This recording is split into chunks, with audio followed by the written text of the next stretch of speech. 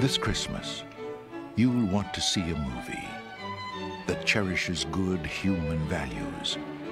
A story about men who know what it is to care and who are not afraid to cry.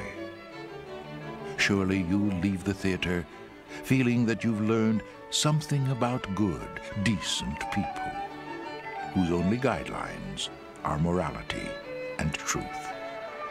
Perhaps you'll even learn a little bit about yourself and how you can bring happiness to those around you. If that's the kind of movie you and your family will be looking for this Christmas, then you won't want to see Dirty, Rotten Scoundrels.